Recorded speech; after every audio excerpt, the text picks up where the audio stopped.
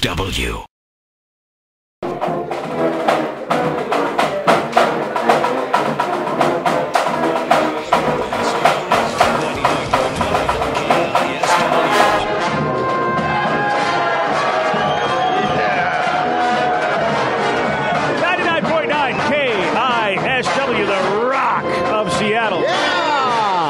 Shea morning experience. Greetings, fellow H-holes. I am said BJ. Sounders! We are broadcasting live, baby. Yeah! Elysian Fields, Sodo, the Mariners home opener. Yeah, the best one last year when we had all that snow. I came to my locker and someone had filled my gloves with snow, just packed them full. Oh, so I had to nice. go to practice with cold gloves. So I found out who it was and just loaded their helmet, shoes, shoulder pads, everything was just freezing. I mean, it was like sat in an ice cooler all night. So they had to go out into a winter practice in our facility, just soaked wet. So that's awesome. That is good. And does it stop there? Is usually like one that's done to you, and then you go back, and that's it, or does it keep going? Oh no, it keeps going. Oh, I mean, once first blood, and then it just goes back and forth. See that you got to know who you're messing with, because if you really mess with somebody who's out of his mind, you can never win that particular. You never went up against Grant because Grant didn't care. He'd do anything. What was one of his greatest hits? Well, I mean, it'd get to defecation with Grant. What? Okay. He's insane, dude. Yeah, it was just kind of like wrong. I mean, he look at you when you start something like, really? You want to go down this route? Really? You want to go here? Oh my God! Now, who has a weird visual right now? Because he left it pretty vague, and I'm like, whoa, what? I'm thinking never leave your shoes on the tent. Oh no! You took your helmet with you wherever you went. Oh yeah. Oh, Grant Wistrom, you sick son of a bitch. Our next guest brought more excitement to Safeco Field in just 7 weeks than Richie Sexton brought to us in 3 years. Please welcome to the show, Bucky Jacobsen. What's up, Bucky? Good to have you in the house, Bucky. Thanks. Good to be here. I'll tell you what, man. That was a fun summer. I have to say, man, it was a fun. I've seen your shirts everywhere at Safeco Field, and you know what? There's nothing like a big bopper slugger dude to really get. I mean, where people go, man, everybody loves that kind of guy, and man, you made it happen for us, bro. That was a lot of fun. Yeah, it was fun while it lasted. Unfortunately, didn't last quite as long as I would have liked, but right. Yeah, I guess, yeah. What happened, by the way? I think a lot of people know you got hurt and saw it all happen so fast, but can you just tell us what exactly went down? I think the surgeon that worked on my knee cheated on the knee section in med school. Oh, really? Yeah. Oh, that sucks. Here I thought it was just, unfortunate stuff. I had no idea it was possible that maybe a Glenn the Toolbox type surgeon was involved.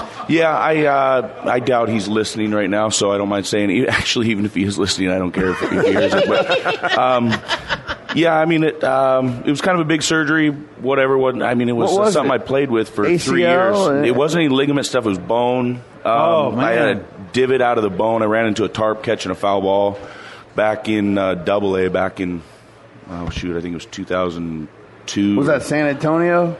No, it was when I was with the Brewers, actually.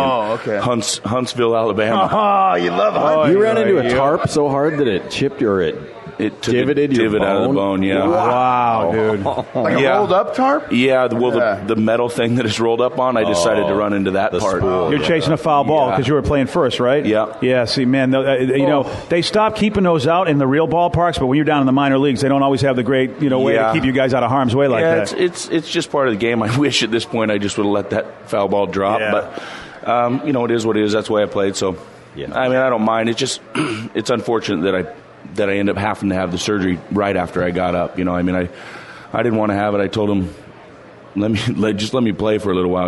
I'll deal with it. And they said, hey, got to get this thing fixed before the season's over. That way you'll be ready for next season. And unfortunately, the surgery wasn't done altogether properly, so I had to Did you get it done in the U.S.? Yeah, I think so. They put me to sleep. They might have sent me to Dominican or something at that point. To Thailand or something like that. Yeah. I think that I did it here. At this point, why not send you to Thailand? It couldn't have gone any worse for you. Okay, so I guess we'll do it. I'm ready. You ready? All right, I tell you what, the crowd. We should have the crowd count it down. That's right. When you give us an on the mark, get set, go. When I tell you to, crowd, are you ready here at Elysian Fields? Are you ready, people? Yeah! right. Good go. All right, give it the count. Go ahead, folks. On your mark. Get set.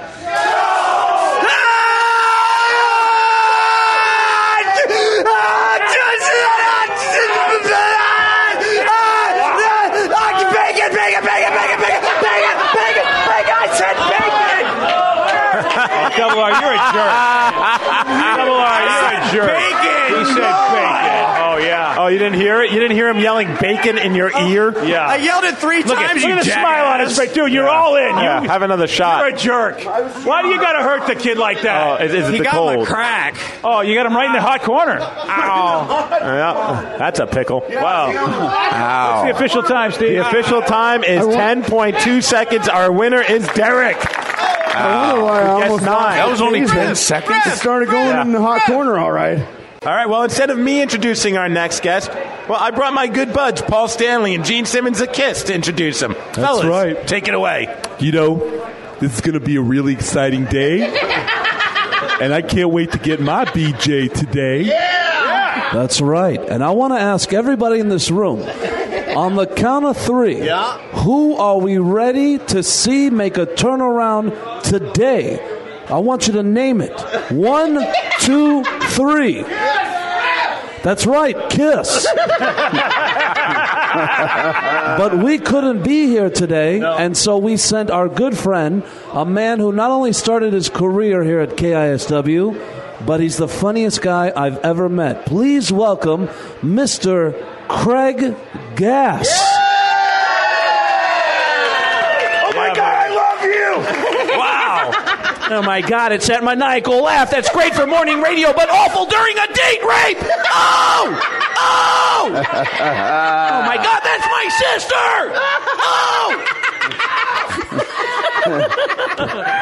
Sorry, man. Craig, man, it's good to have you. And here's the thing about Craig Gass. He is up here for one reason. He wants to see the Mariners, a huge Mariner fan. So give it up right here. Huge Mariner fan. Huge Seattle fan. Dude, it's not only that. Not only do I build my, I tour all over the country every other week. Not only do I build my comedy shows schedule around the country to coincide with road games for the Mariners and the Seahawks. Oh, nice. I actually am here today on a week that I was offered a tour of doing shows in Australia. Oh, wow. I told them, they called me up and they said, hey, we can offer you a tour. It's my first international dates. And I was so excited until they said what day. They said, we want you to be here on the 14th of April. And I said, oh, I can't do the 14th. And they go, really, why? And I lied to them and told them that I was, because I just got a job doing voices on Family Guy, the TV show Family Guy. Very cool. Yeah. And so I told them, I said, I'm recording with Family Guy that week. And they go, okay, all right, well then how about this? We'll get you into Sydney. We'll get you into Sydney on the 20th. And I said, it's got to be the 27th, because I saw they were playing Tampa Bay on the 20th. Hey, here's the deal. 3, 2, 1, it's a view from the shop, the top shop. Are you still on the line, Mickey? Oh, he hung up on me. Whoa, dude. How about he hangs up on me? He called me and he hung up on me. I'm calling that bitch back. Hold on, there we go. Right now, Steve. See, you're calling Mickey the Finscold. Calling Charles Cenzoli. Whoa, hello? You better answer the phone, buddy. This is an important phone call from people that you know. Check it! 3. Oh, wow, it goes to voicemail. Wow. What a big timer he is. I'm leaving him a message right now. You show him who's boss. I'm going to leave a message as his wife. Put him on notice. Here we go. I'm going to call Yoko right here. Here it comes, buddy. I'm recording it right now, honey. I'm going to hang up when I'm done recording it. I get it, honey. Hi, this is Yoko. Where are you? I have 2 kids at home. One's taking a Discoli and the other one's taking a Shea. Where are you? All I do is wash dishes and stuff. I'm Yoko. Goodbye.